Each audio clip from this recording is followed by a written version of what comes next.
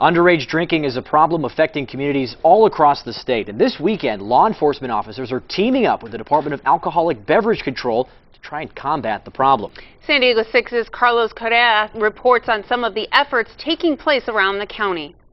Using two 18-year-old decoys, the San Diego County Sheriff's Department wants to make it clear. Please don't buy alcohol for underage drinkers. The department is taking part in a special enforcement program called Shoulder Tap, a way officials make sure minors aren't getting their hands on alcohol. Generally, most people say no, and we're very thankful for that. These type of operations help to bring it to people's attention, and we enjoy it when it's a complete success when everybody says no. A total of 6 locations were randomly picked by investigators. On the first stop, an adult is caught red-handed accepting money from one of the decoys. Handoff. Okay, we have the handoff. Go ahead and contact. And right after the exchange of alcohol, deputies move in. He went in and he purchased the alcohol for the minors, tore one off for himself, gave the 2 to the minors, which is a violation. He'll receive a citation to appear in court. Sway Martinez, a construction worker in the area, admits buying alcohol for a minor was a big mistake. Use your mind and just be,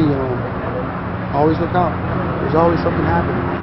The decoy operation is part of a statewide crackdown being done in nearly 100 law enforcement agencies around California. Providing alcohol to a minor is a misdemeanor in California. If convicted, people face up to 6 months behind bars, a minimum fine of $1,000, and 24 hours of community service. Stuff like this, crime off the streets, it's good. It's very good. So our taxpayers pay for all this stuff. We make all this happen. Unfortunately, we make bad decisions too. We're not all perfect. Carlos Correa, San Diego 6 News.